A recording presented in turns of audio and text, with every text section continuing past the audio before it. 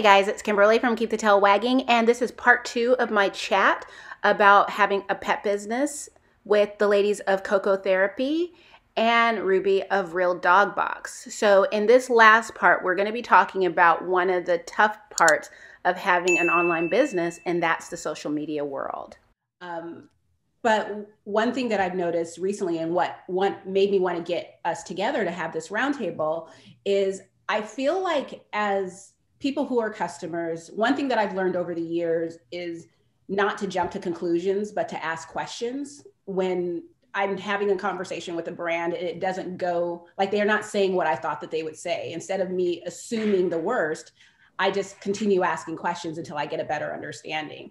And the example that comes to mind was recently I had a conversation with someone on Facebook about a brand that I buy to feed to my dogs. And they contacted them because they wanted to know the specific recipe that they use in their product. So the percentage of each ingredient and everything. And they were like, no, I'm sorry that that's proprietary.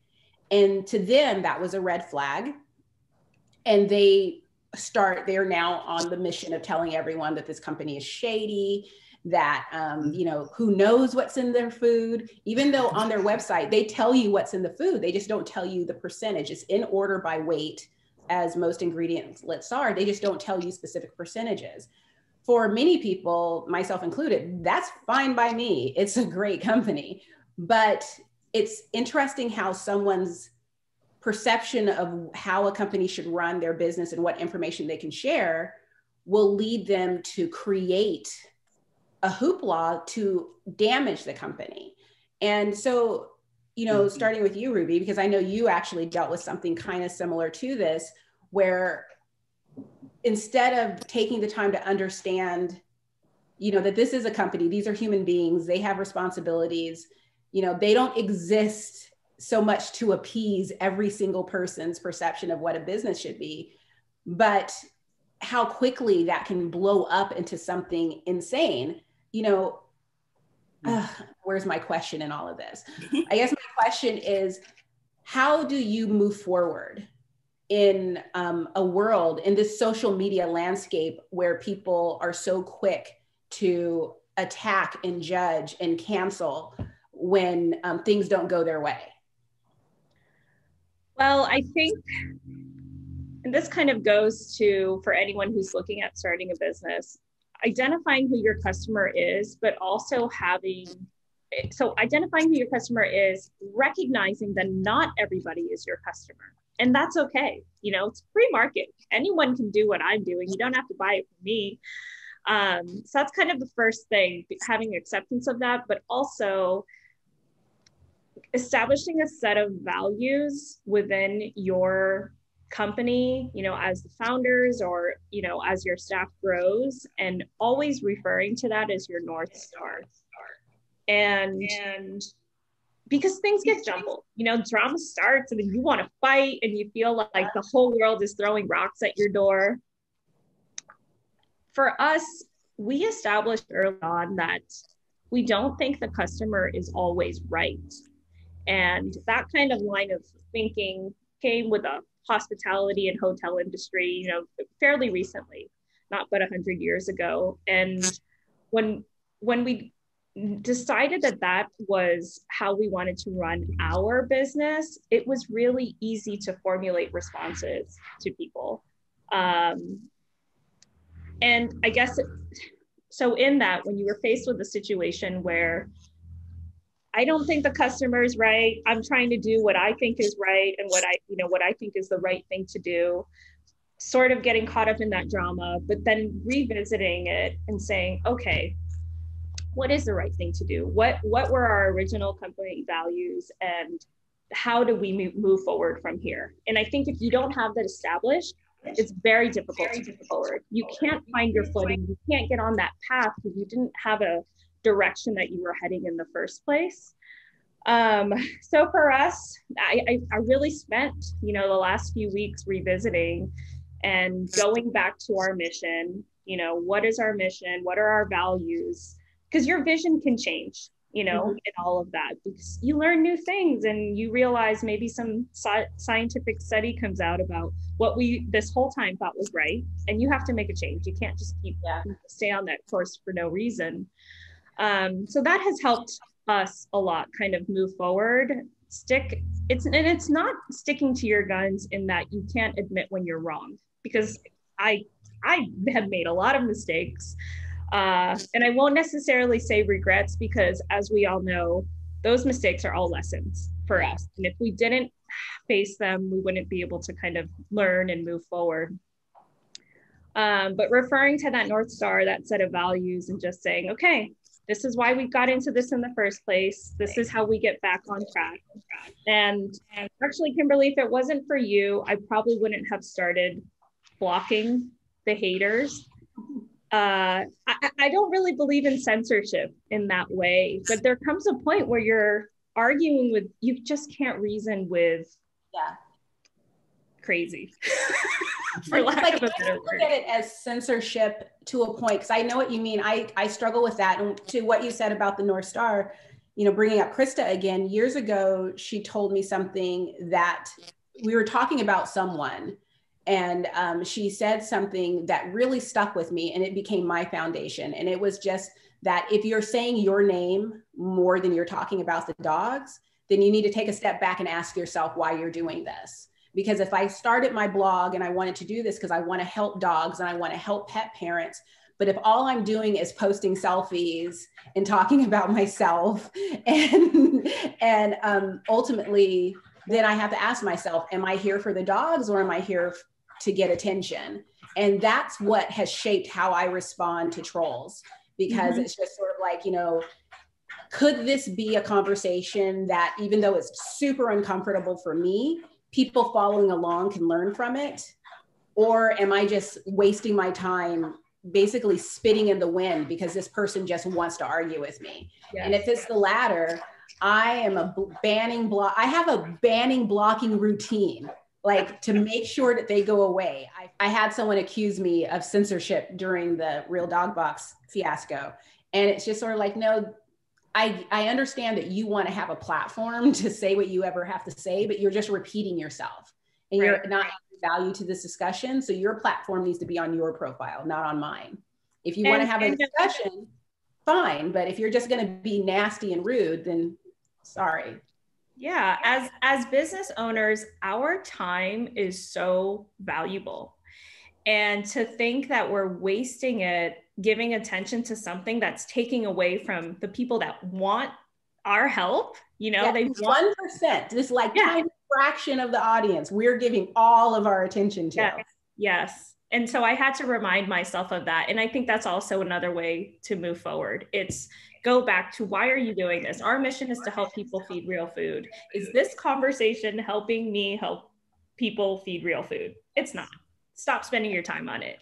Just focus on what's important. What were you going to say? I was going to add to that. One thing I was thinking when we're talking about seeing those people who are difficult on Facebook and who are just crazy, you know, one thing I've seen is personalities really change when they're on social media. Because we have met some people where they are just outright bullish and kind of really harsh on social media. And then when you see them, meet them in person, we have the opportunity to do that because we go to trade shows. So you might see somebody who's very harsh on social media. When you meet them, they're meek as a mouse. They're a complete different person. Yeah. You know what I mean? Because they hide behind their persona at social media. You can Google and copy and paste and sound really intelligent or whatever it is they're trying to do or prove or bully. But then when you actually meet them and they don't have that protection of social media and whatever, they're a totally different person. So it helps me to remember that, you know, when I'm like, what is this person's problem? And I think what you call your North Star, we call it our moral compass, where we try and remember that every time we're responding to somebody or talking to somebody. Like I would never want to, you know, insult anybody, no matter how terrible they are. You know, you just treat them the way you want to be treated. And I think that helps, as difficult as it is sometimes. So we try and remember that. But you're right. I think the trick is they're not always right. Customers. Well, I don't even know what I'm saying anymore. So, and you know this, Kimberly, and maybe Ruby, you know this. For us, we don't really have like one or two people coming on and bullying us, because we're not probably, like for you being a blogger, as open to everybody. Yeah, ours for is just us, a page. it was one monster of a mega entity in the pet industry that came after us. Mm-hmm. It wasn't one person. It was a pet. You know what I'm talking well, about. it was sort of like the website that everyone knew, that everyone came to, that exactly why many of us do what we do. Yes. I mean, I have so many blog posts that link to that website as an authority. It was scary. And you guys were in the thick of it, but as me on the outskirts of it as a blogger, and it goes to both of your situations of, to me, that kind of feels like censorship, where when I'm now afraid to say things because someone is going to sue me, or someone's going to get all of their friends to attack me and call me names, and and all of it, because it's sort of like, what is the end game here? What exactly do you want? And there really is no end game. It's just basically a mountain of rage coming at you. It's one of those where those of us watching this happen are basically silenced because we don't want to receive that same treatment. Yeah, and I feel that people don't understand the magnitude of their comments sometimes, and maybe it strokes their ego to get a bunch of likes and get a bunch of people to agree with them and share their post, but there's people that you're hurting by way of doing that. It's sad. It's true. But I think the only thing you can do in that situation really is just stick to your guns and stick to your truth. Of course, you're not going to sit back and be a little mouse doormat and let people trample all over you. You have to defend yourself and your business. And, obviously people expect you to do that too, because especially when someone with so much authority speaks out about you, that could easily trample your business in this flick of a hat. The good thing I think about this industry, and when people see that in this industry, I think that's why they feel like the pet industry is at each other's throats. Because they see stuff like that and everybody's fighting, all these big companies are fighting. But what they don't see, and I'd like to point out, is there's a lot of people that are so supportive, whether they're competitors in the treat market or food or whatever, they support you big time. Like, I don't know, this just opened her eyes when this happened. And Kimberly, you're one of her huge supporters when this happened. And of course, we're very grateful. But there's like so many other people that reached out to us and said, this just isn't right in this industry. And we feel like we'd like to interview you or support you in some way. Bunch of doors so that was really refreshing to see. And I'm not saying it's, them against us and, all this thing, but you really have to align yourself with people who think the way you do and who respect other people's companies and point of view. And because if you're always focusing on the haters, then it's just going to be just tough to get, it gets you nowhere. Miserable. I think the thing that I've had to struggle with is the censorship part, because deep in my heart, I felt like everything we say has to be true. You want to be honest as a business, and you want to build your business on honest facts and truth. So to be challenged about that was very difficult for me. So till this day, I always say, I will not be feared into being silenced. I don't care what. Do I read my blogs a little bit more carefully? Of course. Do I make sure everything that comes out of my mouth or my blogs are as true as I know? Without a doubt, but it's always been that way. But I don't want whatever happens in the past to fill me with fear and silence me, because if that happens, that means that person won. You know what I mean? So it was definitely a learning experience. Yeah. I'm trying to find a quote that I think I posted, but maybe I didn't. I wish I could remember what it was, but it was so good. But it was something about how, you know, when you shame people, you can't shame people into being better. You just shame them into acting better. And That's a good one. That's what bothers me about cancel culture and this whole world where everyone just goes in on the attack. And it's like, true story, I kind of understand cancel culture, because when I get pissed off with someone, I want them burned to the stake. And I'm a real angry person. Johan gets to hear it because I'm just like, and it's horrible. But I keep it off of social media, because the human being in me understands that even though I have a problem with this person, I don't want them harmed or hurt or anything like that.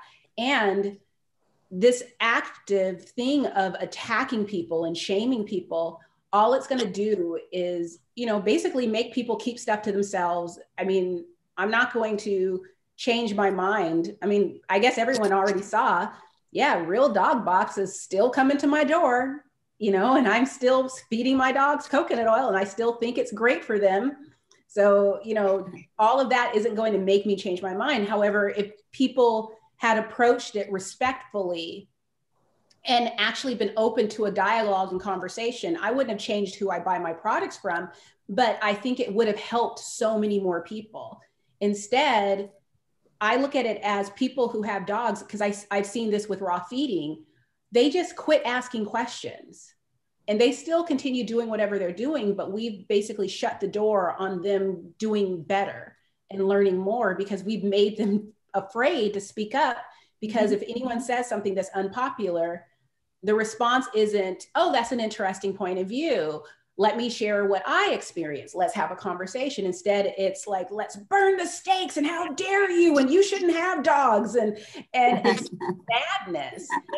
So that being said, so when after all that ranting, so to wrap that up, I would say that, you know, one thing that gave me hope was seeing the support that you guys got. And basically people coming forward and saying, like, there was Lori, the pet store owner, or Lauren, the pet store owner, who was like, she was going and getting studies and calling people out on, you know, a veterinarian came forward and said, oh, I totally agree that this isn't. And she was just like questioning stuff. And it was just like, wow. And with Real Dog Box, it was nice to see other people who were standing up and saying something. And the more people who are standing up and saying, what we're doing is totally not okay, I feel like it gave, it empowered other people to stand up and say, yeah, I don't like this either. Because no one wants to be by themselves, you know, waving the flag of, hey guys, I don't like this.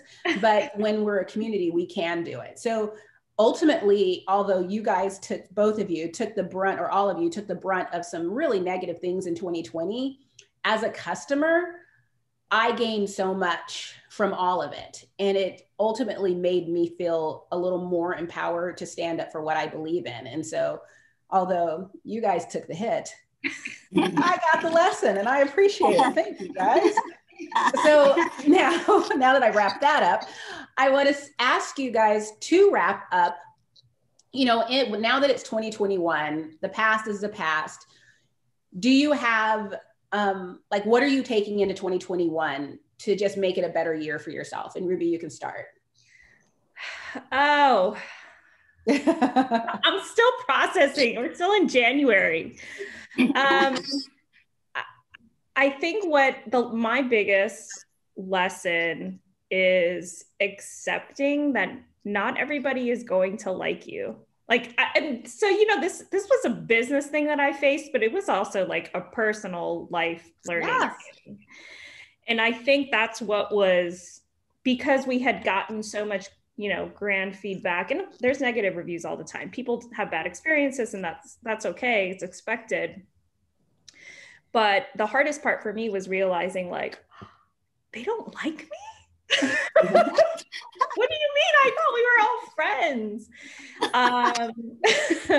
And I think kind of recognizing and accepting that, and like, that's okay. It really helps to shape the people that want my help. They want to learn from me, and you are my tribe. You are my people.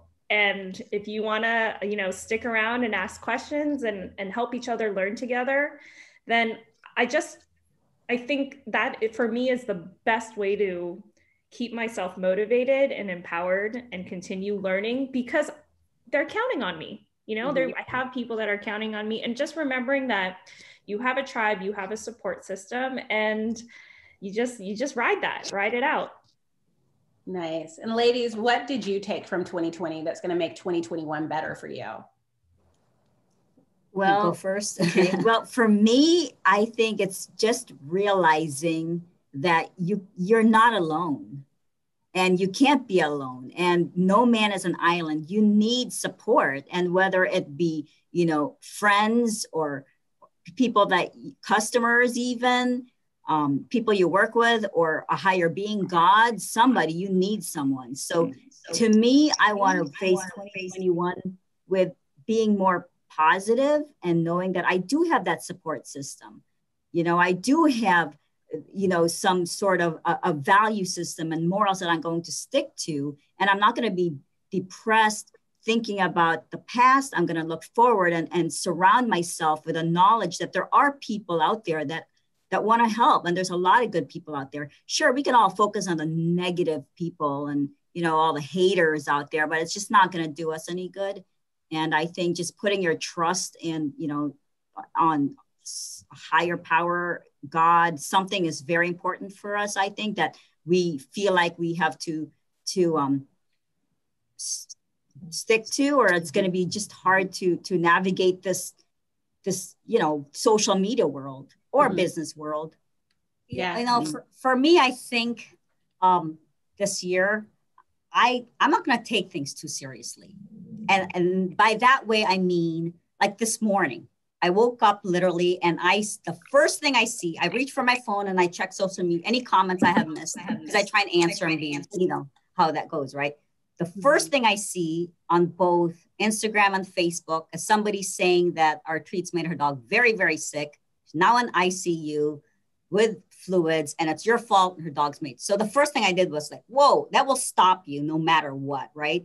And then you have to step back. And I'm like, okay, so she's doing this in social media on both my accounts. If your dog was really sick, wouldn't you pick up the phone and go straight to the company and go putting it on an ad? It's one of the CocoTherapy ads. Of course, I was concerned, but the first thing I had to do was, let's not panic. So that's one of my things. And don't take, just be, I guess, be very careful in what you read and don't let it affect you. So I'm still going to look into it, of course. But like I said, you can't take things so seriously, and that's not the end of the world, because it's always something every day, no matter what. So especially with social media, it's always something. So you can't take any of that stuff too seriously and make it like totally ruin your life. Otherwise, you would go insane. Or you would give up. You would literally... Yeah. Because there's so many reasons why people would do that, whether it's the truth or she wants to ruin you or what. There's so many things, and you cannot let it get to you. So you have to solve the problem. Of course, it's something serious, but like I said, you can't let it overtake and ruin your whole well-being. That's one thing I'm going to do this year. It's just not let it affect me, mentally or emotionally. That's such a good point. And I wonder, like how much of it is the fact that we're women. So we tend to, we want to get along and we want to be friendly. And, it's because Scott was supposed to join us. And what's interesting about Scott is, I wonder how much of it is because he's a man and how much of it is because it's Scott. But Scott doesn't tend to let things get to him. Whereas we'll have conversations where I'm like, and then he said, and here's a screenshot. And, and Scott's just like, and it does when someone says something rude or like comes for you on social media, it does feel like a personal attack. And I think part of it is because we started these business for a personal reason, and this is our passion and our love. And when it's sort of like if someone comes and tells someone that their dog is fat, you may be just stating a fact that, yeah, your dog can stand to lose some pounds, but the person on the receiving end of that hears you suck as a dog owner, you're killing your dog. Great job being an idiot. And then they immediately go on the defensive. So when we get negative feedback, especially on social media where it's really public, and, you know, and I will admit, I tend to salivate with drama too, but people latch on to that, and it's fun because it's like, ooh, what's going to happen next? And it turns into, you have the spotlight on you, you're angry, you're emotional, and you have to try to respond, you know, professionally and sensibly with all this static going on, even if the static is just your own insecurities going, oh my God, they don't like what I'm doing. It's tough. And it's like, I think that it's probably advice that all of us can take into the new year is that we have to find a way to compartmentalize and recognize that there are just crazy, mean, unhappy people in the world who love nothing more than to tear others down. And nothing we say or do is going to make that go away. The only thing we can control is how we respond to it. And it's not easy. It's so super not easy. We have to channel our inner Wendy's on Twitter. It's Wendy. Wendy's, the fast food company, they have funniest responses to tweets on Twitter. They just let it roll off of their backs and, you know, let people poke fun and poke fun back. So I think we could all be more lighthearted. Yeah, social media is definitely a double-edged sword because it can be a good thing because it keeps companies accountable. You know, before the days of social media, a company could be so abusive, and how do you call them out on it? You know, they'll ignore your phone calls or your emails or whatever it was. But now, with things being so visible and transparent, it really keeps companies on their toes, accountable. So that's a good thing.